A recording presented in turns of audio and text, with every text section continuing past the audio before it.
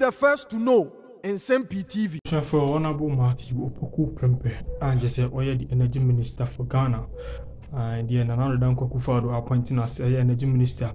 And just say, Oba, I Kumasi Hanum Tia, and just say, Nsema, Kumasifuni na eka, and say, the energy minister, Honorable Marty Opoku Prempeh, and just say, Peseba Homia, and selecting us in running mates.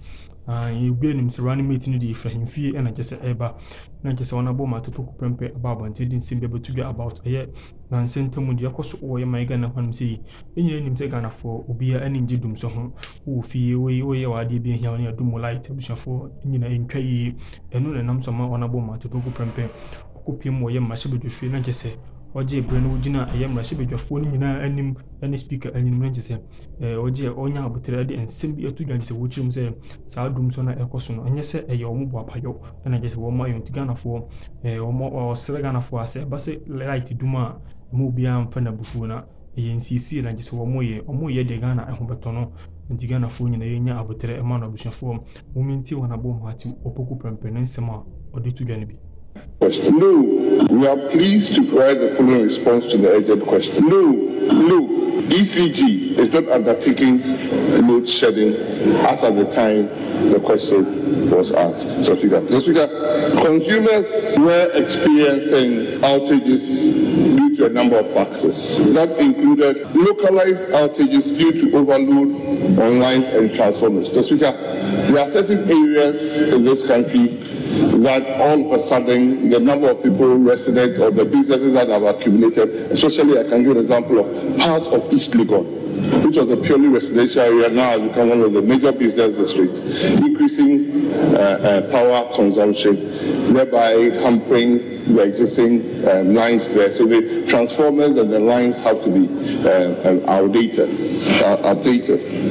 Outages to upgrade the capacity of overloaded lines and transformers. Nsem-Pii, Speaker, at the time the questioner put the question, Nsem-Pii had an emergency valve leak, which meant a complete shutdown, losing immediately 340 megawatts. That also contributed. And then, last but not the least, plant maintenance on our Mandi power plant was also ongoing at the same time. The emergency outages, sometimes also requested by a great company, had contributed. So there was a myriad of factors that unfortunately had happened that were causing power outages in different parts at different times. So, the reason why ECG went further to say that they were not load shedding, because most of those instances were not planned, and so they couldn't have come up or come out with a program to say that they were load shedding. So we are pleased to provide the following response. See, what they are two judges, the Mundi Tia, and Yamano Ebasa. Make Dr. Marty Opoku Prempeh Semia research now be tuja. Say constituency, electoral areas, women organizers, one ever part anymore. One more research, no, the other tuja and say, Dr. Marty Opoku Prempeh, say Bibia, yeah, was say, Baumia Fano San, say party for no, Epeno say, or bet Baumia Chidom, no, I running mater. Denara Santimantem Hanamo, MPP Bayi, dear, obey running mate on Africa. As I say, for the first time, and non-Akan is leading the new patriotic party. And until the Huako here say, and some baby about say, oh, MPP the Akan party, woman to me, any, as Remuni Danasa, and Reni and Asa Wahino. Dr. Mahmoud Baumia dear, no nature says, I am to a chat. And today I was say, Omutumi, you will be to say, Asante mantem ha obi a ono so mu oduro betima bo ne chidom ekọ wi ase no omgoye nhwehwemu no na akoba se Dr. Marty Opoku Prempeh ohame abupen aduosunsia omo aka no de 3 okay wayini na mamemra won chai na ye ntwetwe enkomo desia ba omiara ni mate so abaye crucial because John Dramani Mahama unity. No question. Oh, ye no so no. O ma say yi campaign kra ti mama no. E je si ano. Ne akoba ne say obi e hwese hwan e na be pe awomia. Hwan na be pe no. Na e din ne be baba be wi ase no. Napodia Bemu Kesiepa research is so we are told national security and BNI combined. Mami too. Yo, said you bravo canody. Tiapemu no here. Say you say Bana me ni pie dey. Tiapemu, Otiaopa, Tiapemu yo ni. Yo mate. Enti tiapemu no here. Yewra Mama yi ni de ye maami wo ye adwuma ono so na mo fa bi ya wo bontoa enti doctor wo yi a alaji yi a ebeboa na madwuma na ye mre ama no na we ye no kra kan ya nipa dodo no ya no mo mpeso mo beti ne nso sa na tie se NPP no Asante region ukoyi free mu a na NPP party ni de ye nhye den hu se gina ho sa ye no kra kan a ebi obi wo ho a wo kan be ha no enti se womu kasa se Dr. Matopoku Prempe ene emfama no a ekwan bi so esefata de toso mienu yen kofa running mate nkofa enkonma obi ehu akwa track record kasa adentina all of a sudden NAPO na be stand tall so obi ase NAPO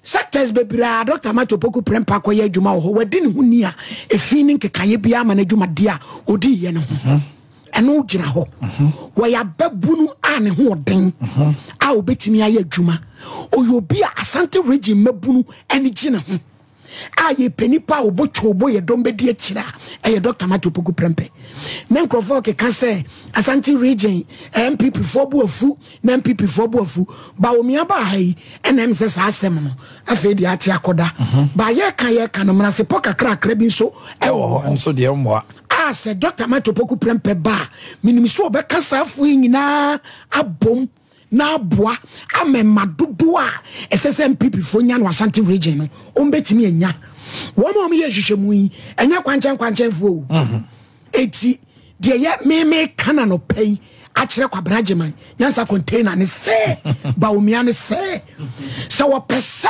ni nkunu di a wo pe no ebeye mere amanu na Asante region so bedi mu akotene de a de ye ka no wontie omo ye se ande ne ebeye ande ne ebeye na ache wo munyi na basa bra na ensem bebre na nkeka bebre mi wade one ne kokko ntokwa no wai ni de mo na mu ye adwuma etusu yi udie no no so meboa wo no onya adwuma ne ma wo na afa de 7 December no mo fa nkwate ntam so na ye hunu ba bi esusan e de bode ho e befa His Excellency John Dramani Mama wakasa e Christian Service University omo 50th anniversary that's right omju media omudi ye no ase na nasem a waka no senyame ya dom na Ghana fo ato abama no no de ayadwuma eno ni Ghana fo ya hawo se sidi no betumi agina na aboa yen amadwadifo mo konkrofo ama so kofa ne ma ba wo matumi ekomo ha wom no mo de banso aye ne yebekwa akoton atobie yebetumi ma bo na ba fom na yetumi afili ewo yikoto eti se ose no ni nani so ade hu a eye papa na ose heritage fund no obekwa akoyi dia infrastructure heritage fund ya honso ne yedi tua free SHS enti sa no free SHS fo sika no eno obeya free na aba asani nyina ye oyo sika enti nyina wode beka ho jo sa esi achi ba sika ne kwa so ano no wo so wadi sika so so obechi wo mo wo so wade wo mbekọ kotu so wade wo mo bekọ akogumu wo ma go ahead wo ma asi wo madi sika ya wo so obechi wo magum so eno so ye na ya ye kekan so wo ba ase eno de ndeme sa kasa be tifri obi a ho am waste me time MPP fo no nyina aka ho we ba be chew ene ensa wo mu miem enso mbe ba wetre sam a scratch my back a scratch yours ene nyina ye de na mu ti so second wine second way bia no ya awenare oba ne sawenare no bia na oba we de nya nhwanimu kura ena we nso ye ne 4 year pe eti kamene ne dia se Ghana photo abama de ne ka ko semu a ma won che kwanye ka fososo a ugo di akire se wo kwa akotata nkrofo akoche maguma by the time I will be we no na wachiri basa Because your concentration and a whole lot of things about prosecution. And a Ghana so they also tell us so Ghana prosecution neck and run here now. Papaya no kuku body kwa brevense. Open 8 years in here. Crowd regiment. Someone carry up and call 2008 and abambe issue no prosecute say we hear the bill.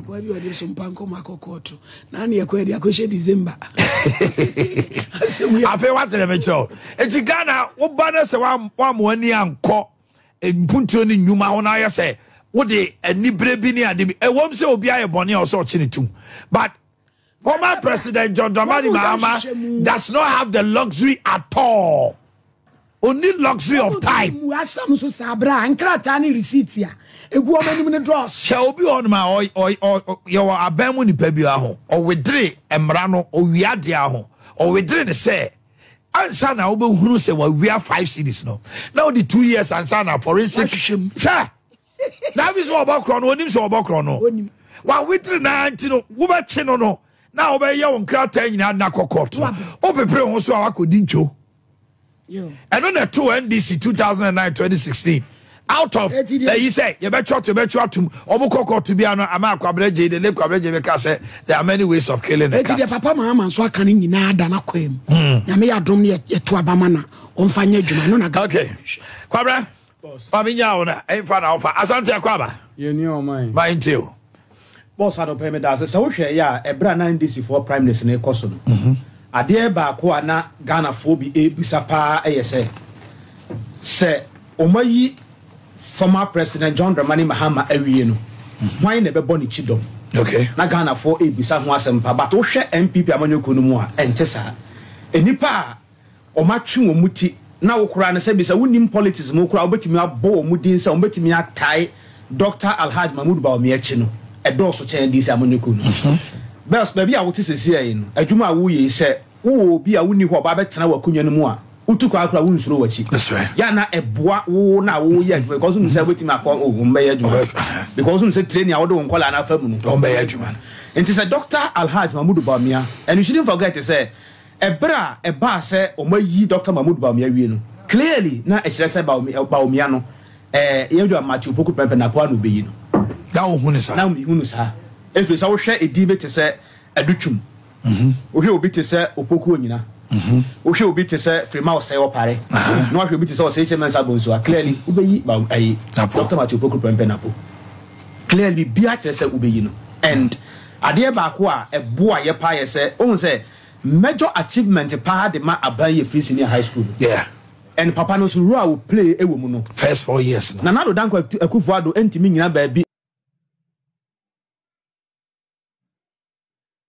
enka free senior high school ho asem bra Dr. Matthew Poku Pepe NAPO di enka ho da to be honest with you fa bibia nto nchen Matthew Poku Pepe omo yi no a enye bad enye bad because wa first school free senior high school so say adwi bebre wo Ghana fo mutin say so beto ama Mahama oba obetwa mu anase wo de ne nsa beka de ene ye beto ama obi a obeto aso because nipa bebre anya kwanya akosuku a abo wo ma asasena. That's right. Intendent na was yentu manipa bi obetimi abo no ato angoma sua no so de ama ye dan se obi ba afa na wo san dia oba ba ye education research for the emwa on say research for the dabai emwa clearly so mu yi Dr. Matthew Poku Pepe NAPO a ebebo MPP pa John Dramani Mahama nsem a de abetu first ye beti a chen sei ensem no ye beti a chen sei ye beti me no enyam nwanwa ensem a the former president John Dramani Mahama e kan ye beti a chen sei because wa bapen e no wo san ba nti oba a wagya wa wakwa a wasa ba no sabi oba wo fi a akwa abakora ne nsem a wo de ma no kwa ye different. And some of our country Ghana for be different, but Ghana for be different because in 3 will be a hope from who never say I guess who may be die different. Because me hand a some different. No, so you are so insistent on anytime I walk out John Dramani Mahama, here the former president said, "Okay, say wabe di bida, and in some be our car." Yana, I say, are they? Is it the same person? Now, Casano. Let's say be the passes, boss. Ghana hana yete no amanyo na ye no se woni mu kasa obi nso ni mutie o eno nti na bo se wo mu ana ku bia ye hwehwemu aba Dr. Matthew Poku Prempeh NAPO lead by 76.16% ena ibia be hwehwemu aba wo se bi wo ha na aba ese mahama na elidi kaka Ghana fo gidie asan wo doctor you can say former president mu how because said na omu gidie woni mu ni ade no ekofom